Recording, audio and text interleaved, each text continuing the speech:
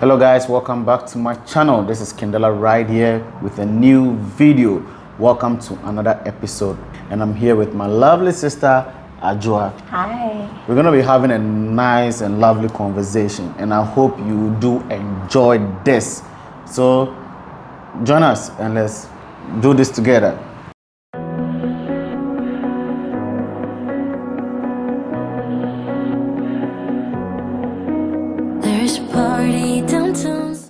All right, Adjoa, welcome to my channel. Hi, Della. Thank you. Yeah, I've been wanting to bring you to this channel for a long time, so finally we've done it. We are here.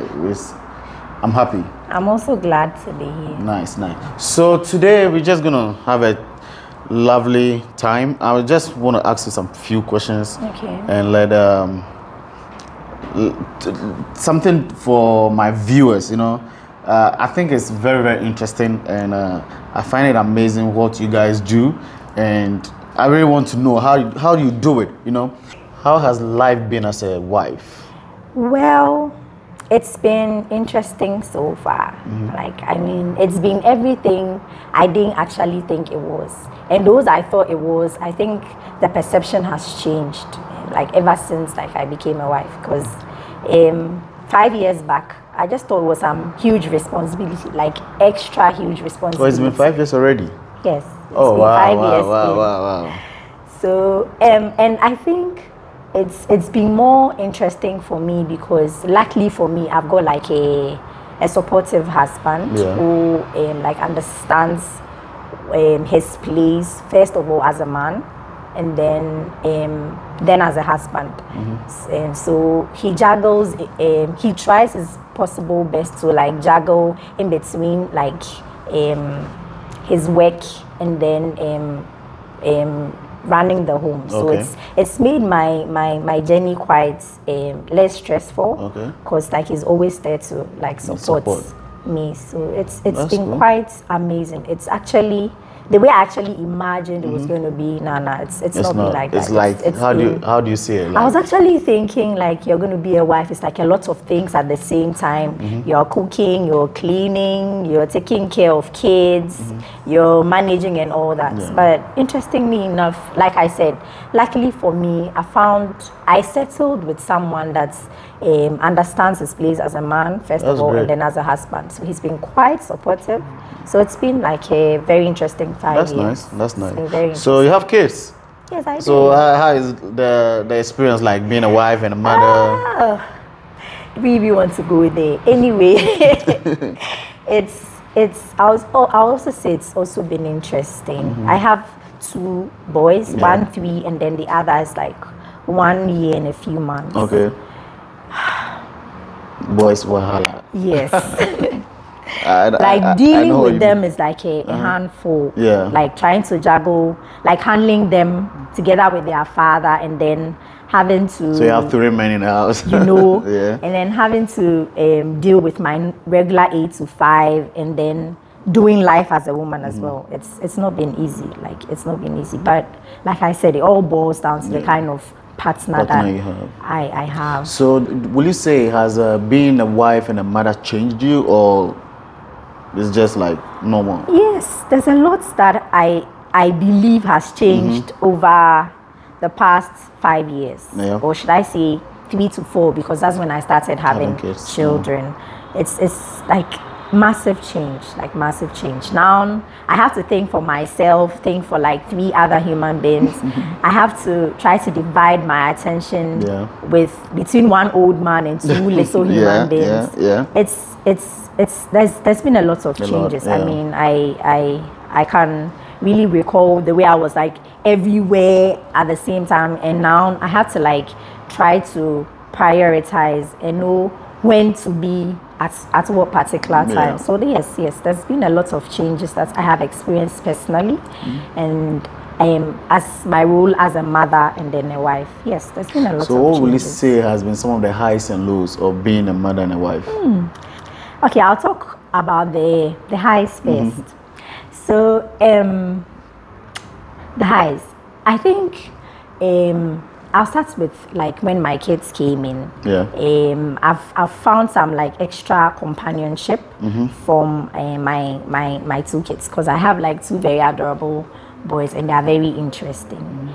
And then let me deal with let's come to the lows. Lows, okay. Okay, so it's quite a handful, like I mentioned, actually, because I do a regular 8 to 5 job, and having to juggle between work. My work schedule starts as early as 6 a.m. Okay.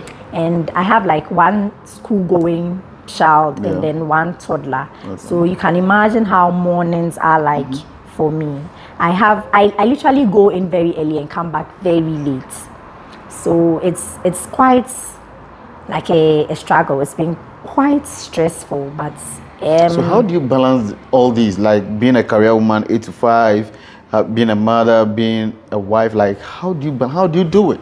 I don't actually think I've arrived at balance, if you'd ask me, because like yes, I just have come to a point that I've realized that I can have it all, but not all at the same time. So I try to do it bit by bit. And what I've also tried to do to make it less stressful for myself is I try to delegate some of the responsibilities. Yes. So if I feel I'm getting too overburdened, I just try to find someone that I can trust to handle like the pressure at a particular point in time. But I don't think I have arrived at balance at all. I don't think this notion about finding balance is like possible. I just feel it's more or less about who God has made you as an individual, and then the fact that you get to understand that there are different seasons in a woman's life, and those seasons come with its own time constraints, its own struggles. And if you come to accept the fact that like there are different seasons or there are different phases, and that's it's not like one particular phase is going to last. It's like a passing phase, so you have to take it one at a time. I think it makes it less stressful. You don't get too burdened, and you try to get help when like it gets too overwhelming. I don't think this balance thing is ever gonna be nah. But have you at any point in time have you thought of quitting, like either quitting your job, your career, and just being like home, being a stay-home mom? 101 times. Really? Like I literally think about that, like when I have to wake up at like 4 a.m. every morning. I just wish I could sleep a little longer, or like I could have some extra time on my hands to do something personal. But yes, I've thought like 1,001 times to leave my regular 8 to 5 and then be like a full-time housewife. But unfortunately, I don't find myself like in a place or in a country where that notion is so like easygoing, because there are bills to be paid, like there are lives to be catered, there are a lot of people that are depending on you, so you need all the extra cash that you can get. So let me see, so all this, it's like so tough for you, right? Waking up at 4, your day start at 4, battling with like career, your work, your being a wife, being a mother, and all that, and you still have something called Butter Brunch. Like, okay, first of all, tell me a little bit about Butter Brunch. Okay, all right. So, like I said,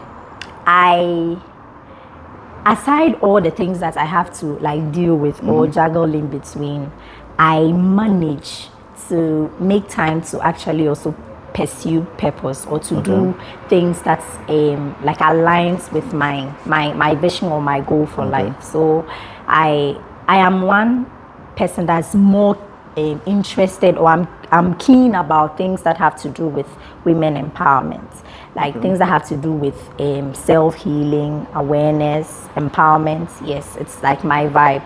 So I think somewhere last 4 years, yes, I just had like a strong thing. I just wanted to get at it. I just wanted to start something. So I just put together like a small gathering. I just called a few friends that were interested. We picked the topic and then we dived into it. Like, I mean, we brought our varying views on the table. It sounded quite interesting. And afterwards, I think I liked the feedback that I got from the ladies that attended. So I was like, why not just try it as a thing that you pursue as like a life goal?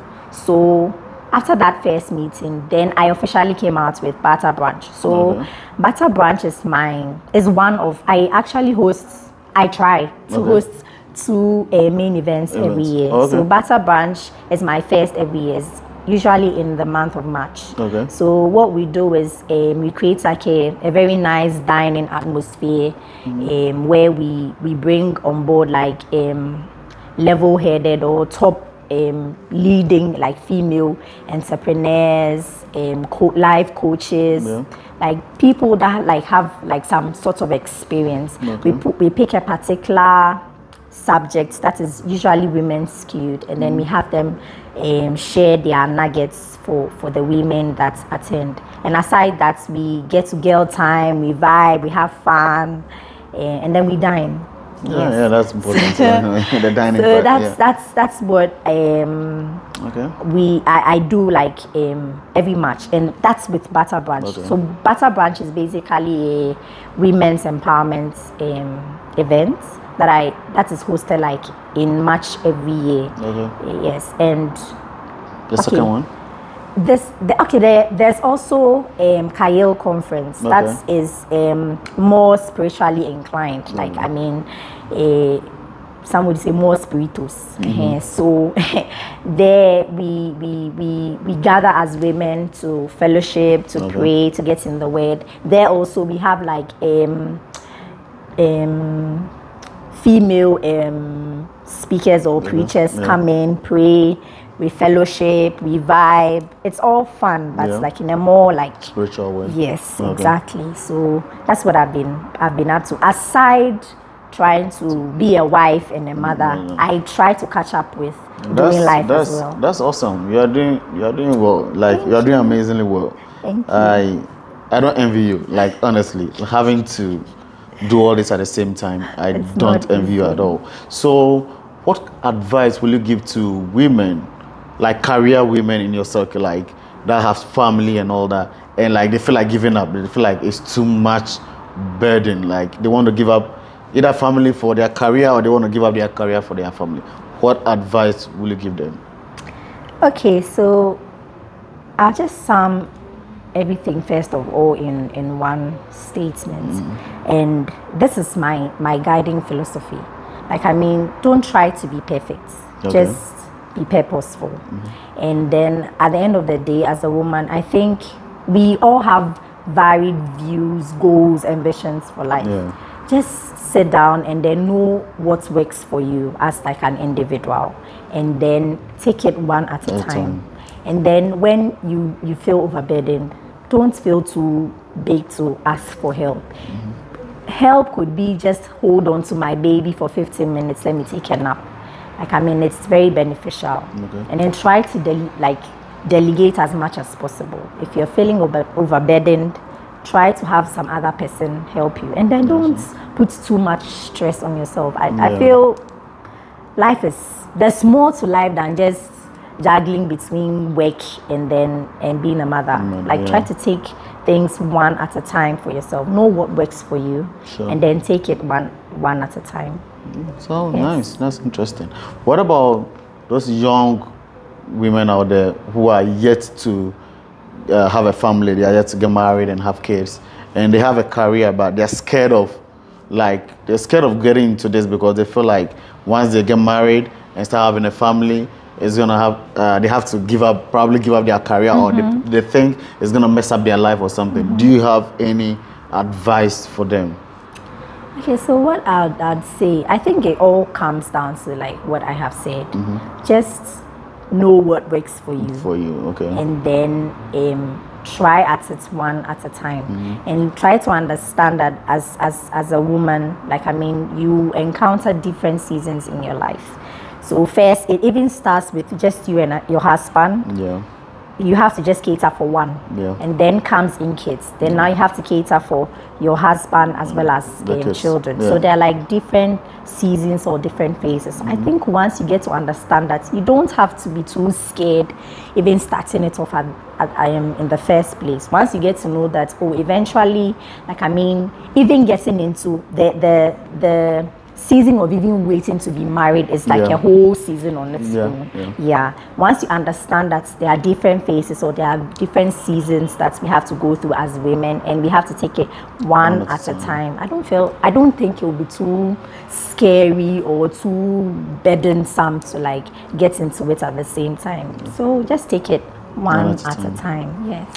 You heard it all. Just take it one at a time. Don't be scared. Ask for help if you need help. And just know what works for you. Right, so it's been so interesting having you here. I've learned a lot, and I know what you guys go through. I know how burdensome it can be, but you know, you guys are doing great. You're doing great. Till I see you in the next video, it's your guy Kindela saying, peace out.